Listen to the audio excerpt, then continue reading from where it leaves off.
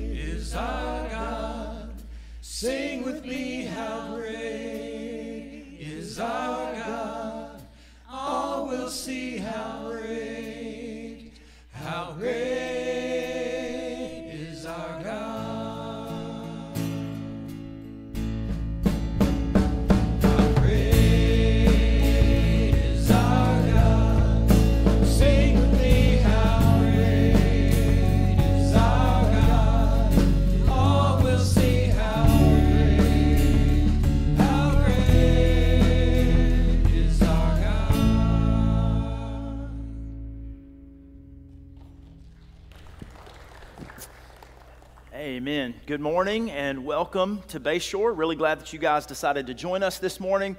This is a time in our service, and I just want to, I've said this before, I want to kind of reiterate that everything that we do is worship. And it's not just the music, it's also giving. It's also as we observe Lord's Supper. It's also as we open God's Word and learn from it. All of that is a part of an act of worship. And so even is our time of fellowship and greeting. And so this is a time in our service where we find one another that we haven't seen in a minute, that we shake hands, we greet one another. And I know that some of you like this less than others, and some of you are introverts, and if you're a guest with us this morning, we don't desire to embarrass you in any way. We're not going to parade you up here. I still think it's funny, growing up in kind of small town Louisiana church, we literally used to say, the pastor would get up and say, if you're a guest with us, will you please stand? And just had the guests stand up and everybody would just clap for the guests. And I just cannot imagine how an introvert would feel. I would be like, I'm right here, woo! And some of you might be that way, and that's fine too. But this is a great time that we enjoy fellowship together. And so will you stand to your feet, find someone that you haven't seen in a while, shake a hand, hug a neck. Welcome to Bayshore.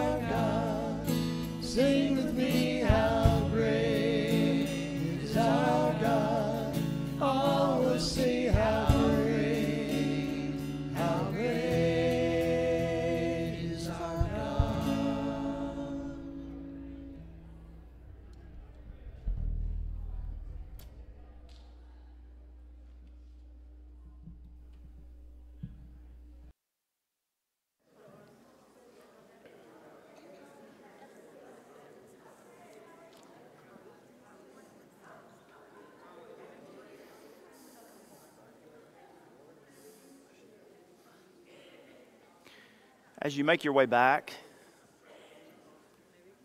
as you make your... Check, check, check, check, check, check, check, check. Is my mic? Am I going to work? There we go. As you make your way back to your seats, I hate to interrupt good fellowship, but as you make your way back to the seats, we're going to observe a time of the Lord's Supper together. And I always want these times to be reverent, but I always want to just take an opportunity to explain and to teach and to remind us exactly why it is that we observe this thing called the Lord's Supper, or some may call it communion. So slightly different approach this morning. If you have your Bible, or if not, you can grab the one in the pew back in front of you. I'm not going to read a ton of scripture. I actually want to take us to the chapter we're going to be in today and for the next several weeks, and I want to point out a few things that I think lead us well into a time of communion. It's Romans chapter 8. Romans chapter 8. And it's okay to use the table of contents. If you're new to the church, there's a table of contents in the front. If you flip toward the back, Matthew, Mark, Luke, John, Acts, and then Romans. You'll find Romans toward the back. Romans 8 teaches a ton about the Holy Spirit if we pay attention. And I want to share just a little bit this morning about our communion with and through the Holy Spirit of God. And Baptists historically are not great about talking about the Holy Spirit and His work in our lives and in and through us. But Romans 8 teaches us quite a bit. If you look at verse 9 says, "You, however, are not in the flesh, but in the Spirit, if in fact the Spirit of God dwells in you. Anyone who does not have the Spirit of Christ does not belong to Him." So the Holy Spirit is referred to as the Spirit of God and the Spirit of Christ, distinct but in communion with God the Father, God the Son, and God the Holy Spirit.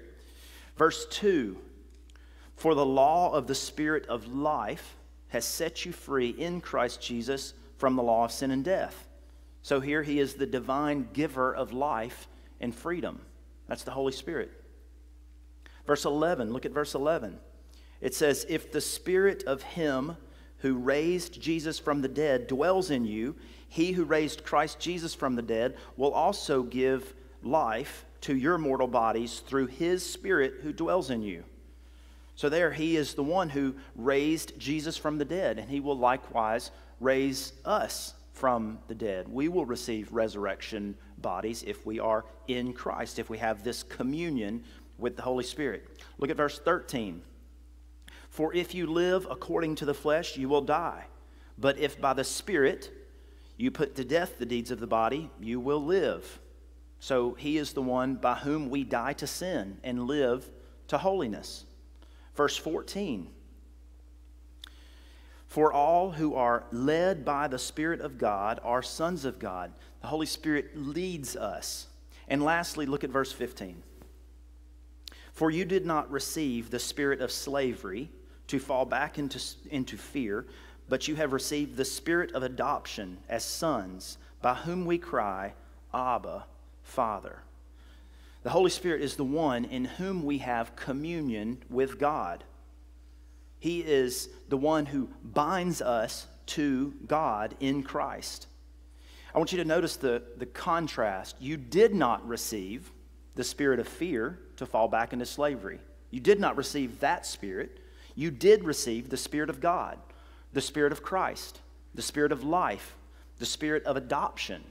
This is the Holy Spirit that we've received. So the first thing to notice about communion here is the reception of the Holy Spirit. I want each one to ask themselves, have you received the Holy Spirit? And this is a singular Holy Spirit. There is not a Spirit of Christ and a Spirit of God and a Spirit of life and a Spirit of adoption. This is the Holy Spirit. Have you received the Holy Spirit? Ask yourself, when did you receive the Holy Spirit? And if you're wondering, can I be sure? Am I sure that I received the Holy Spirit? Well, that's what we're going to talk about today in the message. The second thing I want you to notice, besides our reception of the Holy Spirit, is our reaction to the Holy Spirit. Our reaction to the Holy Spirit. It is by Him that we cry, "Abba, Father." It is by Him that we're able to say that. It is by His Spirit indwelling us that we even desire to say that we even know to do so. So our past reception of the Holy Spirit, our receiving of the Holy Spirit, leads us in a present reality of calling on God. He is the one that does that through us. We were children of wrath, and now we are adopted children of God. That's what we're claiming, at least in part. So as we observe the Lord's Supper, it means that we're adopted children. It means that we have one claim, that we are saved by one Spirit, that we have the blood of one Savior, Jesus Christ, that saves us. It means that we have allegiance to one God. And we receive this communion representing one body. As we do this today, we're not just doing this in this room. We are in part joining with the global church, all who have received this, all who make this claim, all who have received this one Spirit. We are uniting ourselves, not only understanding that we are united with God through the Spirit, but we are united to one another, brothers and sisters across the globe, and not only across the globe, but throughout all time, for centuries past. I want us to understand that as we do this, the bread that we partake, we're understanding that that is symbolic of Jesus' body that was broken for our sin. And as we receive this juice, and some churches do wine, we use juice, but the point is that the grape was crushed. It was crushed, and Jesus was crushed for our iniquity. So the juice that comes out of the grape is symbolic of the blood that was spilled on our behalf. So we have this assurance and this confidence that we have peace with God, that we have been made acceptable to God, and that we belong to God's everlasting family, and that we have communion with Him and one another in Christ by the Spirit of God. Now, I'll briefly tell you that a couple of things that you need to make sure that you think about is that you examine yourself and that you know that you have, in fact, received the Holy Spirit, that you have, in fact, trusted Christ for salvation. If you've not done so, we would ask you not to partake of communion this morning. The Bible says that we should not eat and drink in an unworthy manner, but that we should examine ourselves. And so even if you have trusted Christ, but if you are harboring sin against a brother or sister in Christ, or someone that you know that you should make things right with, if you're harboring sin that you've not confessed to God, that we ask you not to partake of communion this morning. Now, some churches observe an open communion, and they say very little, if any, of the things that I've said, and just anyone can partake anytime they like. Other churches observe a very strict closed communion, which means you have to be a member of this church. I like what we might call a close communion. If you are not a member of this church, but you have trusted Christ and you've examined yourselves and you have no sin that you are harboring or holding on to or living in without confessing that to the Lord, we invite you to take, because you are part of God's family. So the deacons will come up now and we will observe communion together.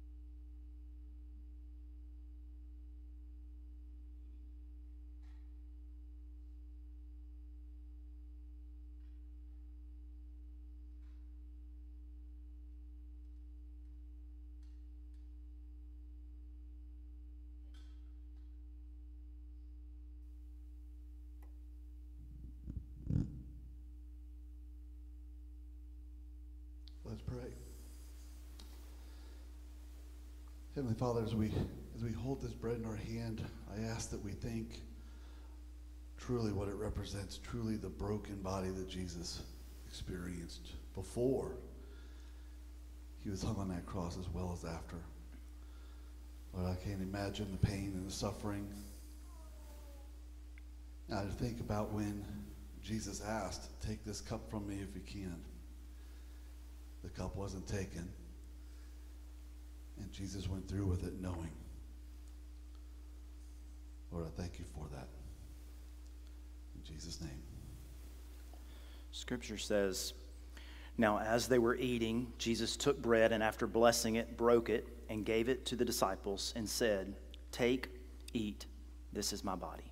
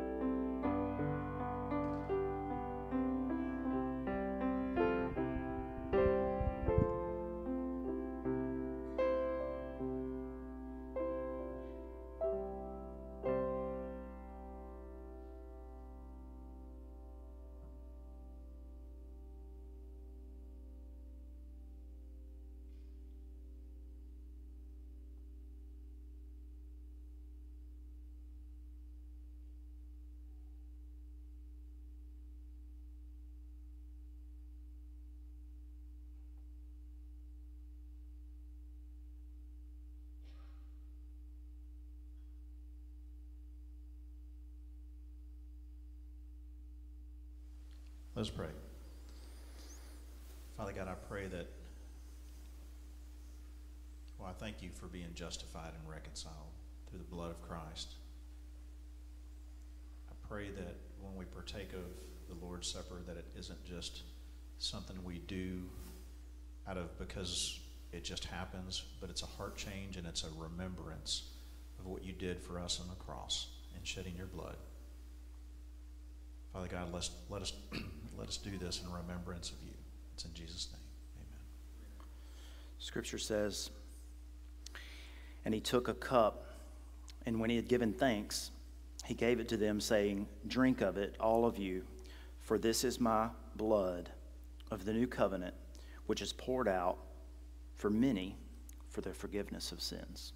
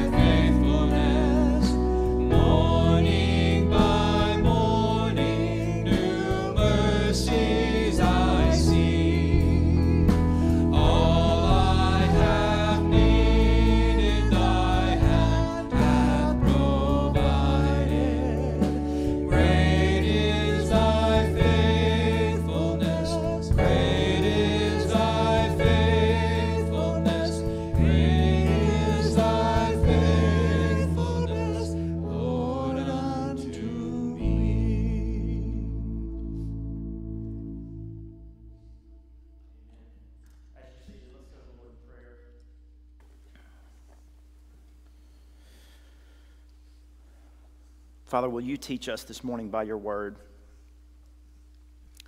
Would you give me clarity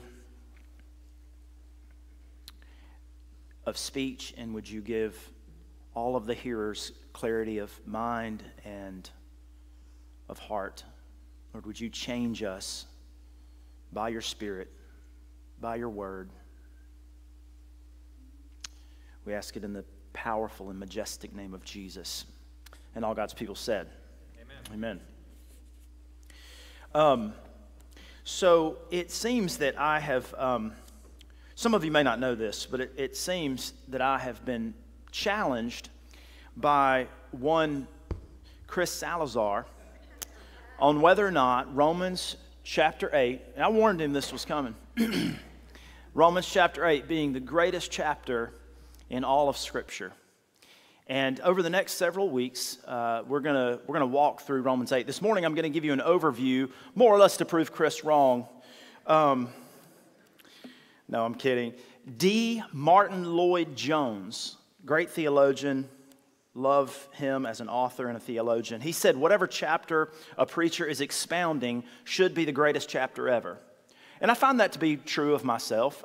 When we were walking through the story of Joseph, I was just all in on the story of Joseph. And when we were in Lamentations, some of you were like, Lord, get us out of Lamentations. But I was just eating it up. Whatever I'm studying, whatever I'm reading, that does often become the greatest chapter or the greatest book or the greatest section. But here are my reasons, and I'll get these out of the way quickly here at the beginning. The reasons, Chris, that chapter 8 is the greatest is it sets forth the gospel. It sets forth the plan of salvation. It shows new life of freedom and victory. It shows the hopelessness of our sin nature, righteousness of being born again, the indwelling Christ and the Holy Spirit. It gives us bodily resurrection, hope of Christ's return, the glorious truth that God works all things together for our good.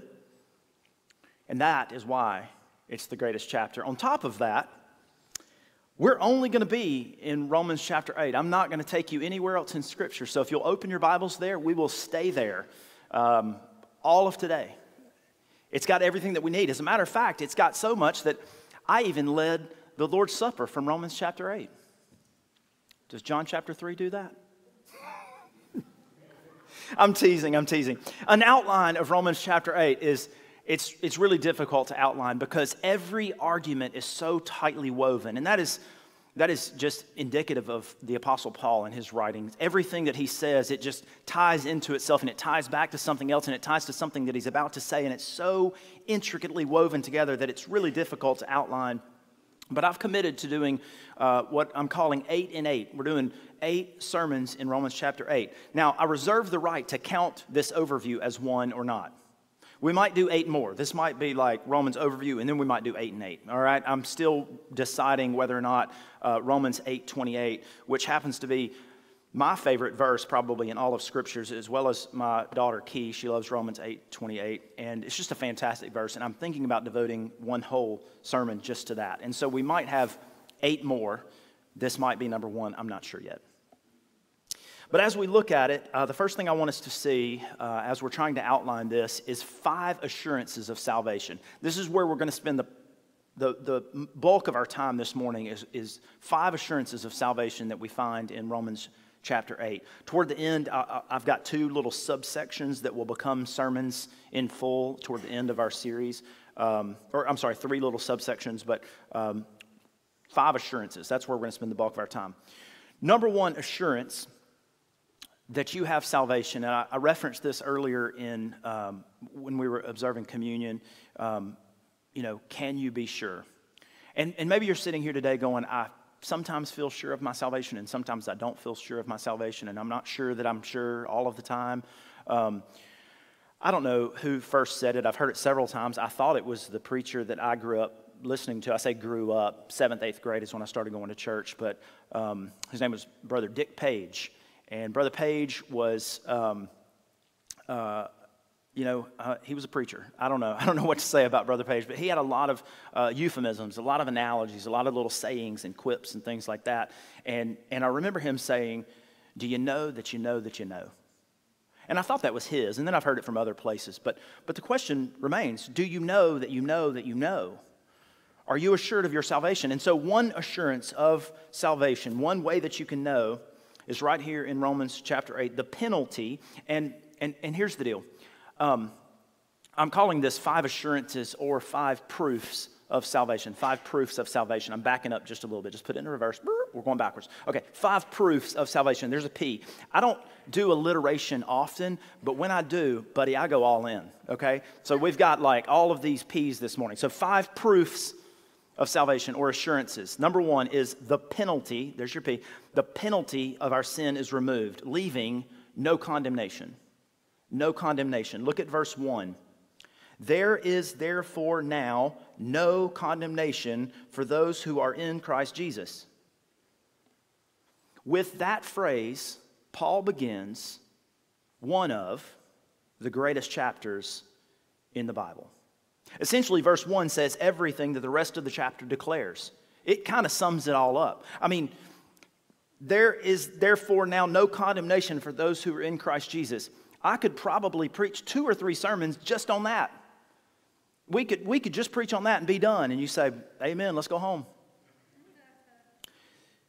It says everything the rest of the chapter declares. There is no condemnation, nor will there ever be condemnation for those in Christ Jesus.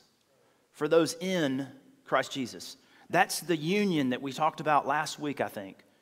The union that we have with Christ. Are you in Christ? If you are, there is no condemnation. We have perfect and eternal security in Christ. Just quickly, we'll get there in a minute, but just quickly look down at verse 39, the very last verse in Romans chapter 8. I'm sorry, it is the very last verse. Is it the very last verse? Yeah. 39 says that nothing will separate us from the love of God in Christ. In Christ. Now, if you just want something fun to do, and, fun coming from a pastor, I don't know how much fun you'll think it is, but go through just Romans chapter 8 and just look at in Christ, in Him, in the Spirit. Like, just look at those things. And it talks deeply about our union with Christ.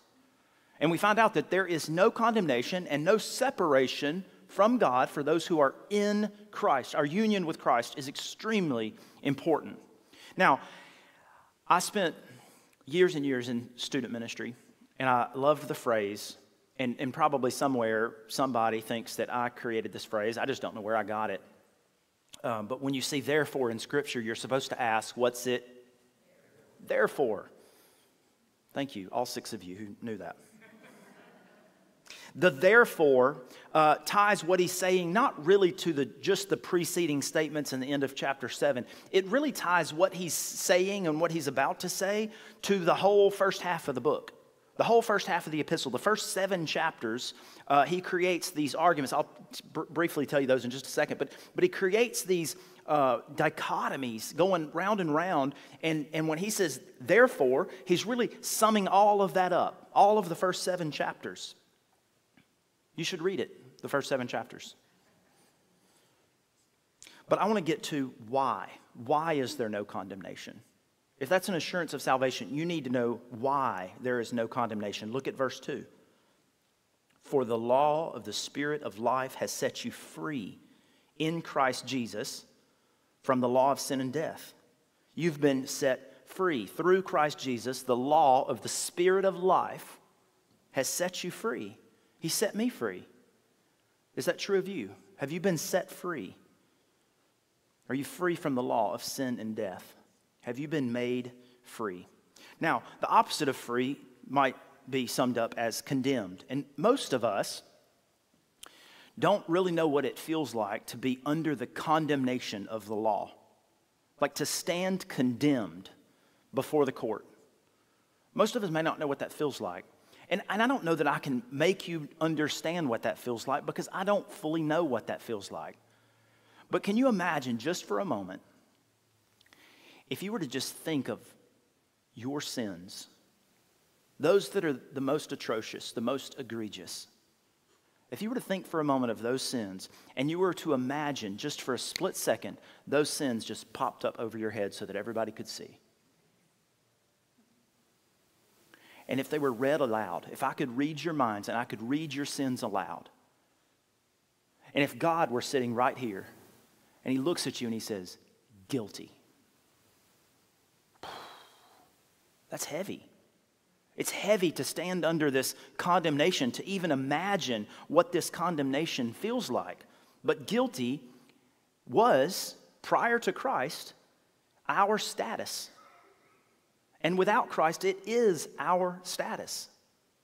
That's who we are. We are guilty.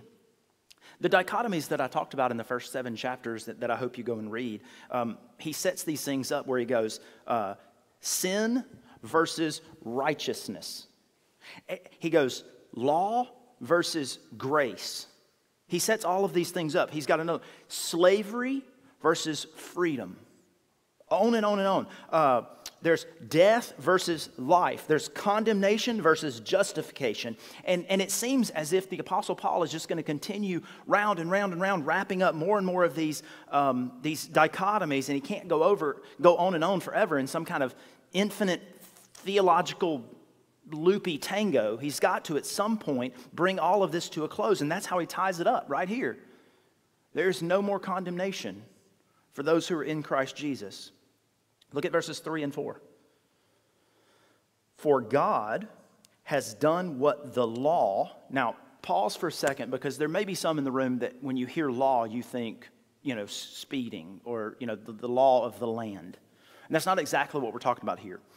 When we see, for God has done what the law couldn't do, we'll continue reading in a minute, but the law was made, in a sense, to keep us in line, or really to show that we couldn't stay in line, that we couldn't live up to God's commands, not fully, not perfectly. So when you see that, I want you to understand what was created to try to keep us in line, or at least show that we couldn't be kept in line. So God has done what the law, weakened by the flesh, because we couldn't do it, weakened by the flesh, could not do. The law couldn't do it. And he did so by sending his own son in the likeness of sinful flesh. That's the incarnation that we talked about, that we learned about around Christmas time. We talk about it all the time. By sending his own son in the likeness of sinful flesh, and for sin, he condemned sin in the flesh of Jesus. He condemned sin in the flesh. Verse 4, in order that, why did he do it? In order that the righteous requirement of the law might be fulfilled in us. We receive the righteous requirement, who walk not according to the flesh, but according to the Spirit. Those who've received the Spirit are no longer bound by the law, the requirements, having to be kept in line. Christ kept it for us. Jesus died for us, bearing the wrath of God in our place, so that now there is no condemnation. Now, I'm going to pause right here. Most of the time, I kind of give you the gospel at the end of the message. I just want to tell you right now, in the beginning of the message, I just want to tell you, everyone in this room is a sinner. Everyone in this room, apart from Christ, deserves God's eternal wrath and punishment. That's what Scripture tells us. Everyone in this room will stand condemned before God for even the smallest, I'm doing quote fingers, smallest sin. Because it's not about the size of your sin, but it's about the holiness of God. And so everyone in this room, apart from Christ, deserves God's wrath. Eternal separation from God. That's what you deserve. But Jesus Christ took on human flesh, bonding himself to our humanity, lived the life that we couldn't live perfectly before God, upholding all of the law, lived that perfect life, and went to the cross, and all of the wrath and punishment for my sin and your sin was put on Jesus at the cross. So when he was buried, that sin was buried with him. And when he resurrected, guess what? He was God already, so he resurrected without it. And he offers you salvation. He says, I lived the perfect life. I died the death that you deserve, and you can have salvation through me. He says, I am the way, the truth, and the life. No one comes to the Father except through me. So you're in one of two positions here today. We'll continue in just a moment, but you're in one of two positions. You're either in the position of you are under wrath or you are under grace. If you're under wrath, then that verse is not true of you, that there is no condemnation, because you're not in Christ Jesus.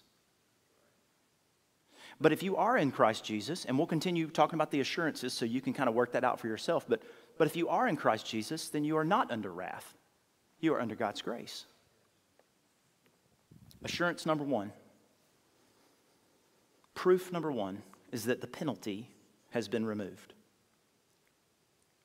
Number two, we are given the power to resist sin, the power to resist sin. We do so by receiving a new nature, by being regenerated. Look at verses 8 through 10. Those who are in the flesh cannot please God. You, however, are not in the flesh, but in the Spirit, if, in fact, the Spirit of God dwells in you. Anyone who does not have the Spirit of Christ does not belong to him. But if Christ is in you, although the body is dead because of sin, the Spirit is life because of righteousness. You have the power to resist sin. Not only is the condemnation, sin's penalty, averted, but we've also been saved from ourselves, who we are by nature. By nature, we are sinners. But by Spirit, we can be saved from that. We can resist. In Christ, we can resist. You might have a sin that you're going, man, I have tried and tried and tried to kick this particular thing, and I can't. I cannot seem to, it won't let go of me. Can I give you a little bit of assurance? If you're fighting, that is not your sin nature. You're fighting by the Spirit.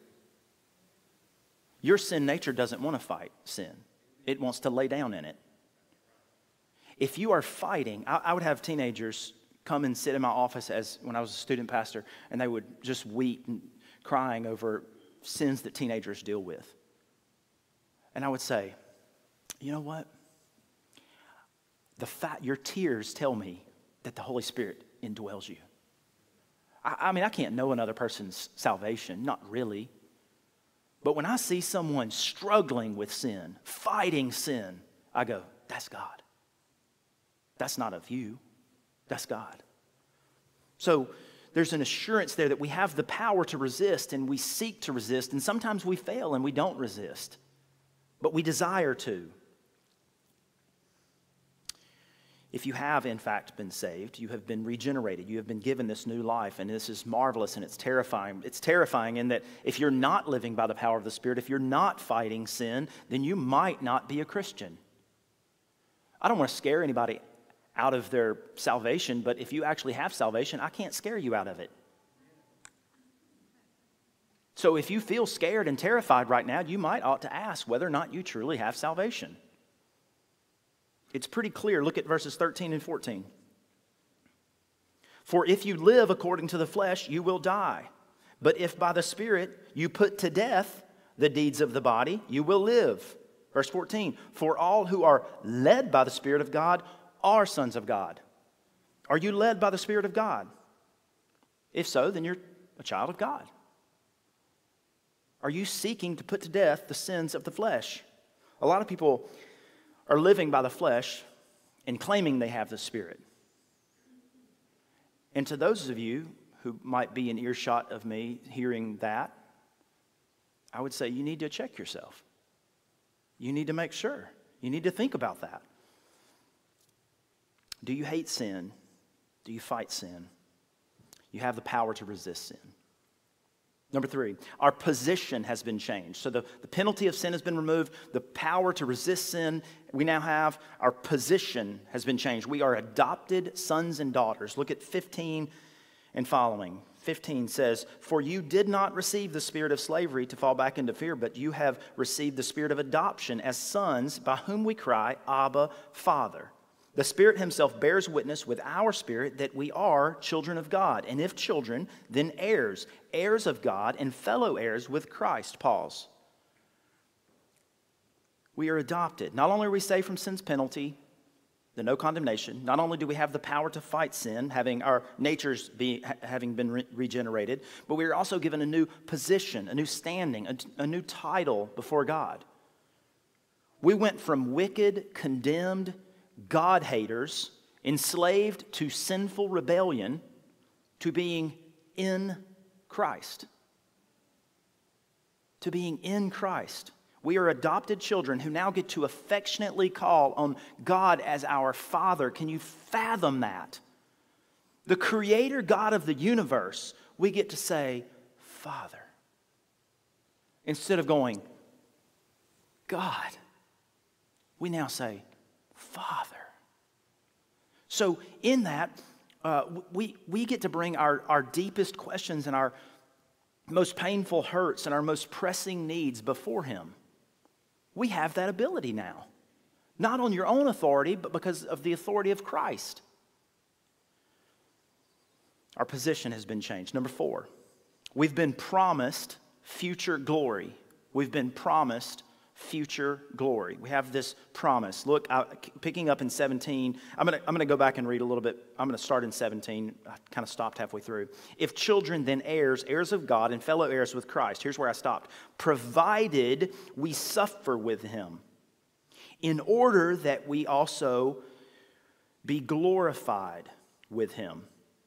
For I consider, Paul says, that the sufferings of this present time are not worth comparing with the glory that is to be revealed in us. The sufferings are small, and some of you suffer big. But Paul's saying they're nothing in comparison to the glory that will be revealed in us. If we suffer with Christ, we will be glorified with Christ.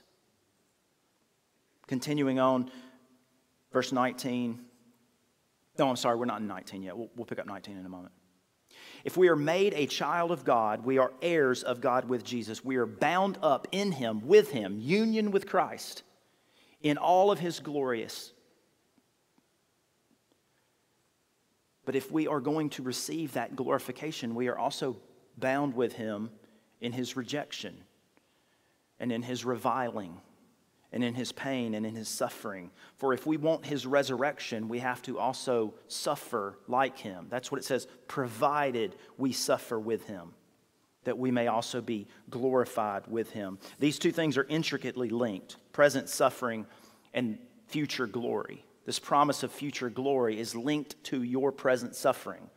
Are you suffering well for Christ?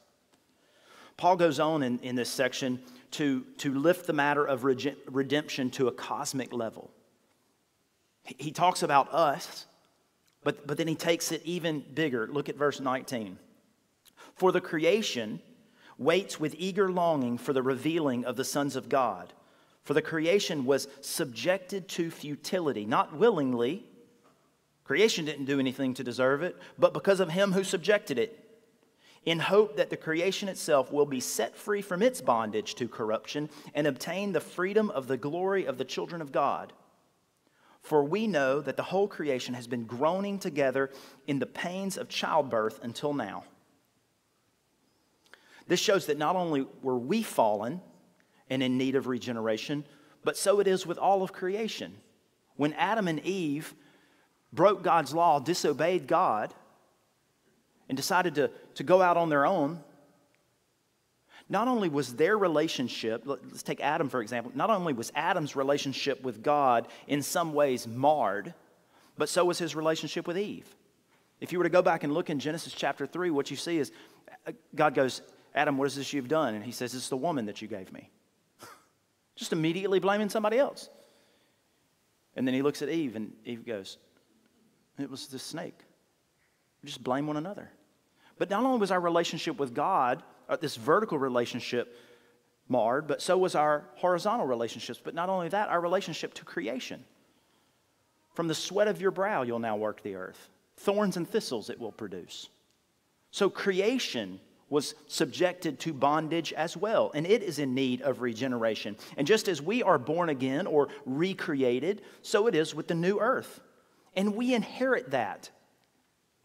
We had a little meeting yesterday, a couple of us, to do a little bit of sermon review, and he doesn't even know this, but Greg said something that made me go back and rethink something and dig a little deeper, because I had in my mind, people talk about what is heaven like, and I don't know.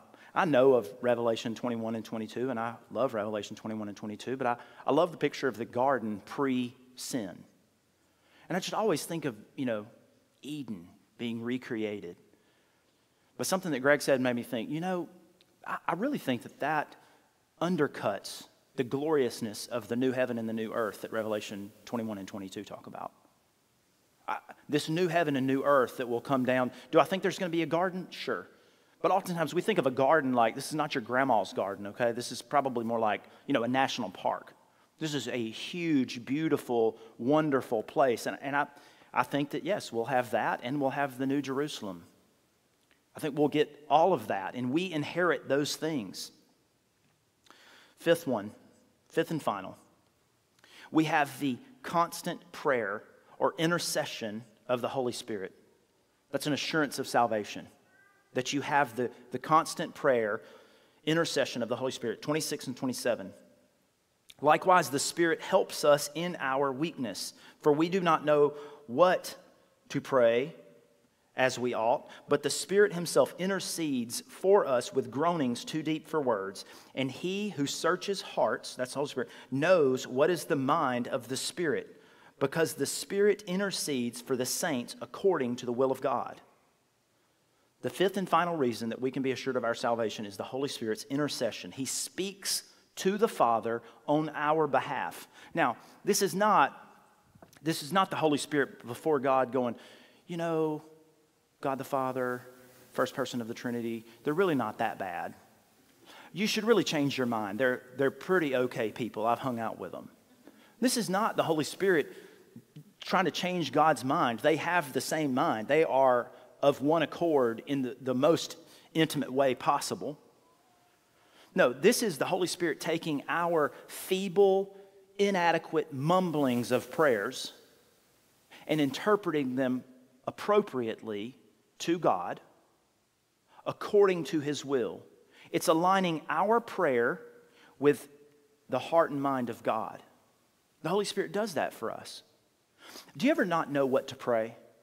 Are you ever in a situation where you're just like, I don't really know how to pray for this situation? Or maybe your heart is so heavy and so burdened that you just don't even have the strength to pray. Anybody? I'm the only one. Two of us. Thank you, Shauna. As I've gotten older, that's happened more often than not, where I just don't exactly know what words to say. That I just sometimes don't really know how to put words together. One time, a friend of mine he was a missionary in China, and I can't remember because this has been 20 years, but I got this weird email from him, and all I could decipher from the email was that he had been arrested by, the Chinese authorities for taking pictures. He wasn't over there as a spy. He was just taking pictures of something, and he didn't realize it, but he was taking pictures of a military base or something. I don't know. Anyway, he was arrested, and I got this weird email. I don't know how he got the email off before they took him away, but I got this email, and I didn't really know what to make of it, but I knew that he was in big trouble, and I didn't really know how to help him, and I didn't even know how to pray. What am I supposed to pray? God, would you help the prison walls fall down? Would you help him all of a sudden know how to speak Mandarin so fluently that he can witness to all of the guards? I didn't know how to pray. I didn't know what to pray for. Help him escape from the jail? I don't know. And I just remember laying there and weeping. And this verse coming to mind. This verse coming to mind that the Holy Spirit intercedes on our behalf with groanings too deep for words. Because I didn't have words. All I had was groanings. And I just knew that the Holy Spirit understood that and was interpreting my prayers in accordance with the will of God. And oftentimes all I can pray is, God, help my will align with yours. This is what I would like to happen, but God, I want your will to be done. whatever your will is. Whatever I think that I want, really I want your will. So I'm asking the Holy Spirit, oftentimes I'm asking the Holy Spirit, would you just do what's right and help me be okay with it? That's oftentimes the way I pray. When we're younger, we just have maybe a narrower scope of life and understanding. We don't quite understand the complexities of situations and stuff. So maybe our prayers may become a little bit easier because we're younger and we don't see the grand picture. But as we get older, we start seeing the intricacies of a situation and we're like, I don't know what to pray. But God, here's what I'd like to happen. This is what I think would happen. But bring people along, support them. Let your will be done. Help my heart be okay with it. Help me see you working in this situation. Our prayers just change as we get older, but it's good to know that we don't have to have all of the right words in all of the right order all of the time. The Holy Spirit is always there to take exactly what we say, completely knowing our hearts and what we desire, and completely knowing the situation fully, and not only the situation, but exactly what's going to come to pass. And interpreting that so that God's will is done, His glory is renowned, and we get in line with that. So the 5 assurances of salvation, the 5 proofs: the penalty has been removed, there's no condemnation. We have the power to resist by being regenerated. Our position has been changed into adopted children. We have been given this promised future glory that we will inherit all things with Christ. And we have the constant prayer or intercession of the Holy Spirit. Now here's the couple brief things at the end. I want to show you the reason I love verse 28 so much. The invincible purpose of God. The invincible purpose of God. Look at verse 28. And we know that for those who love God, all things work together for good. For whom? For those who are called according to His purpose. You can turn that around. For those that are for those who are called according to His purpose, all things work together for the good. Now, for their good, ultimately, eternally, yes, not always in the moment, but everything that happens, God is orchestrating for His children, for His glory and your eternal good. It's one of the greatest claims in Scripture, and it has implications that run as deep as they do wide. And I implore you, I beg you, memorize this verse. But not only memorize it, like really learn to love it. I'm going to tell you why, just briefly. Why I think it's maybe one of the most powerful verses for you to memorize in Scripture.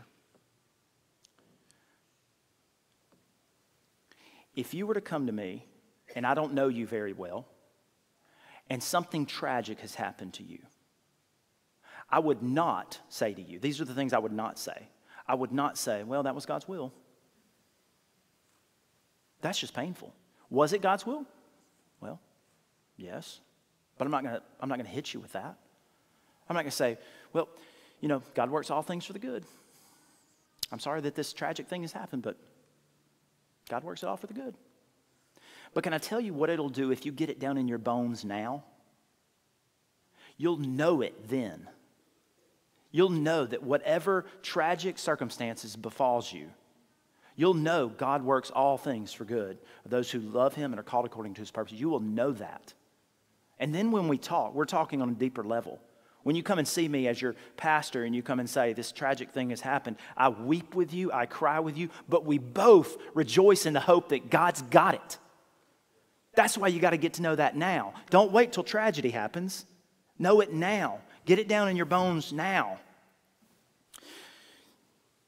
The truth of verse 28 finds its strength in God's preeminent means. There's your P, preeminent means. Verses 29 through 30. His preeminent means. Some have called this the golden chain of 5 links, 29 and 30.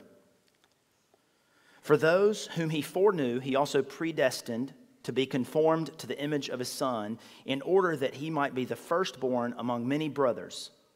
And those whom He predestined, He also called. And those whom He called, He also justified. And those whom He justified, He also glorified. Now, that's about 5 or 6 or 7 30-pound theological terms. And I I not only have gotten Chris against me thinking that this is the greatest chapter, but Ross also told me there's no way you can preach that in one sermon. So I don't know if I can. There's a lot there. When we get to it, I encourage you, come and just strap in, and we'll see what happens. But there's the truth of verse 28, that God works all things for the good, finds its strength in the fact that these are the means by which God saves his people. He foreknew. And I know that there are some in this room and many, many, many great theologians that disagree with me here, and that's okay to be wrong. No, I'm just kidding. We can disagree on some stuff, and we can still arm in arm walk through the doors of glory together. Amen? We can disagree on some things, and this is one of the things that we don't have to fight over. I'm tired of people fighting over it, but here's the deal. You can't say you don't believe it. You can't say, well, I don't believe in foreknowledge. I don't believe in predestination. It's in Scripture. You got to believe it. You got to believe something about it. Don't let it ever be that anyone from Bayshore goes, well, I don't believe in election. You got to believe something about it. And so I encourage you to know what you believe. But God foreknew, and those whom he foreknew, he predestined. And those whom he predestined, he called. And those whom he called, he justified. And those whom he justified, he glorified. It's a beautiful, beautiful couple verses right there. And we'll dive into them in a few weeks. But that is the preeminent means by which God saves. The last P, the last one. Here we go. 5 primary questions. I'm not going to read these. I'm just going to tell you the question. The 31 through 39 is where this is. It's the last verses of the chapter. 5 primary questions. We said maybe that's fundamental questions or irrefutable questions, but I had to go with a P because when I alliterate, I go all in. 5 primary questions. 31 asks the question, if God is for us, who can be against us? If God is for us, who can be against us? Lots of people are against us. You might say lots of people are against you individually. Lots of people are against us as Christians. But the question isn't really, are they against us? The question is really, can they be? If God is for us, who can be against us? Can they win? Can they prevail if God is for us? No. If God is for us, then obviously not. There's no one that can really, truly come against us. Verse 32 asks the question, if God didn't spare his own son but gave him up for us, will he not also give us all things? Without the gift of Christ and our union with him, we know well what we would get, what we deserve from God. We've talked about that. We would get the wrath of God. But since he's given us Jesus, his very best, the only begotten Son, the perfect sacrifice, if he's given us Jesus, would he not also give us lesser things like the earth to inherit and the grace to make it through? Yes, of course he would. He would not deny us any of those things if he's given us his best. Verse 33 asks the question, who will bring a charge against God's elect? It is God who justifies. That's the last phrase. And without that last phrase, we would surely be doomed. Who would bring a charge against God's elect? Well, lots of people could bring a charge against you or me. Your own conscience can condemn you. But if Christ died for you, then there are no charges that stand. There are none that stand. Verse 34, who will condemn? If Jesus is God's Son, if he truly did live a perfect life before the Father, if he truly did provide a substitutionary sacrifice, and if today he truly does sit at the right hand of God the Father on our behalf, then who will condemn? No one. There's no one that condemn. 35 through 39, there's a lot there. The question that is asked is who or what shall separate us from the love of Christ? Paul calls all the witnesses to the stand. I just want you to, you may not see these, but I'm in verse 36 and following. But these are the witnesses that he calls to the stand essentially to say, are these things going to separate us from the love of Christ? Tribulation, distress, persecution, famine, nakedness, danger, sword. He says, death, life, angels, rulers, things present, things to come, powers, height, depth, anything in all creation. He calls essentially 16 witnesses that might stand in the way of us and God. And then he says, anybody, anything else in all of creation, is anything going to separate us from the love of God in Christ? Well, the resounding answer is no. The Apostle Paul rightly concludes that nothing can separate us from the love of God in Christ. So I ask you this morning, those 5 questions. Is God for you?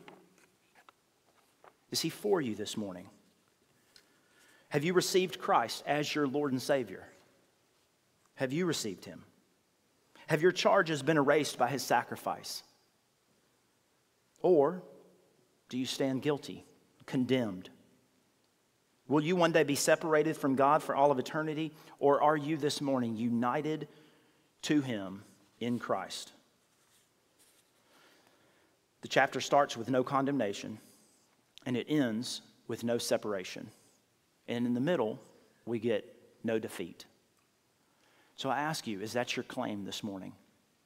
Have you trusted this Jesus? Have you surrendered your life to Him? The musicians are going to come back up, and we're going to sing this final song, and it's called the response song, or the invitation, because you are invited to respond to the Word of God. And there's nothing special or mystical or magical about these steps down here.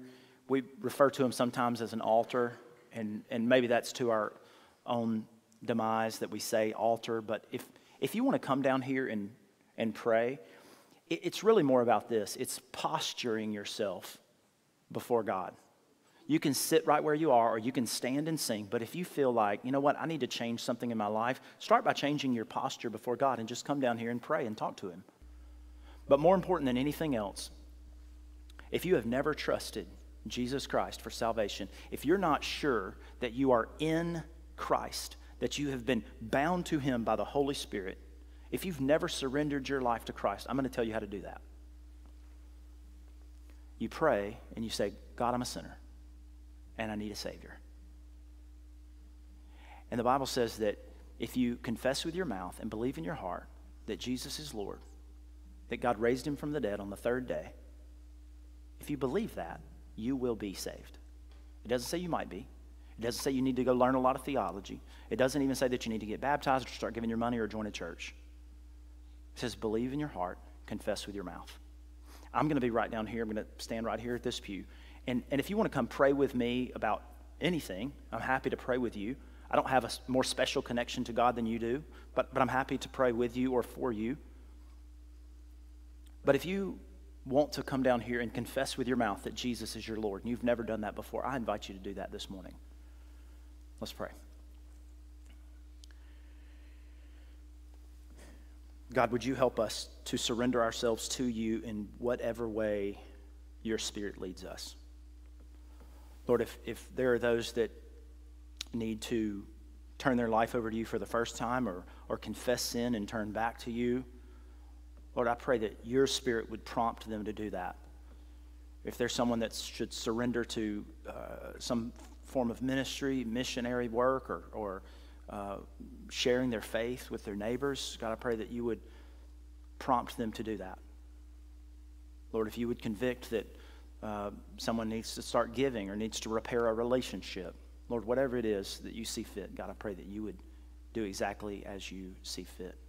And Lord, if there's anyone that needs to trust you today, I pray that that's already happened, that they just prayed that prayer. And if they did, I ask that you give them boldness to come down here and just to tell me about it so that I can celebrate with them and pray with them.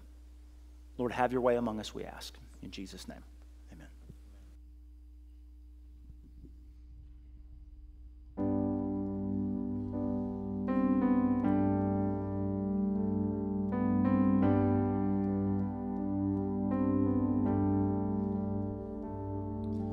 Amazing grace, how sweet the sound that saved a wretch like me. I once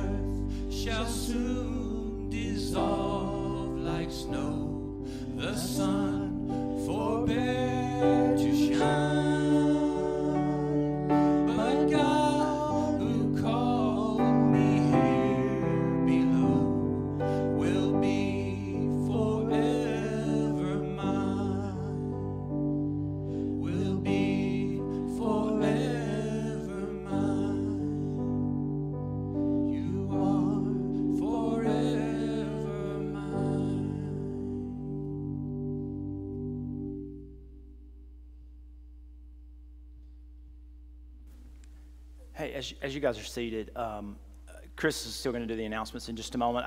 I want to ask for permission to bring a name to you to pray for. I'm not going to tell you all of the details, but would you, even now in this afternoon, the surgery is likely happening right now or in the next few moments, but would you pray for Trish and her husband? Trish has been through a lot and not sure how much more she can take, but would you pray that the peace of God that passes all understanding would just surround her, be with the doctors and the nurses and all of the staff and people that maybe even Christian people would speak words of life and light to her as her husband undergoes this surgery even now or in the next few moments. I've just prayed down here, and so if you will just, after the announcements this afternoon, at lunch, after lunch, if you'll just continue to kind of keep that prayer just on your lips, it would be greatly appreciated. All right, a couple of announcements. In your bulletin, it says that we would like to meet today to take down the Christmas decorations, but as you can see, they are mostly down. But we do have the big tree in front. If some of you could stay for a few minutes, and so we could knock that out. The chili contest is coming up. The chili cook-off is coming up on February 4th, and we have a sign-up sheet. We need judges and participants for that. And so the other thing, community group. Some community groups are meeting today, and then some will meet next Sunday, so get with your leader to figure out which one that is. And you'll notice that we did not pass out the offering. We have set those up, the offering plates on the table, if you'd like to give on your way out. So I will pray for the offering real quick, and we will be dismissed. Dear Heavenly Father, we lift up Trish and her family to you. Bring peace and comfort to the situation, and be with the doctors and the medical staff that are leading that operation. Father, we thank you for all that you have done for us, all the financial blessings you have given to us as a congregation. Be with us so that we may steward it well. In Jesus' name I pray. Amen.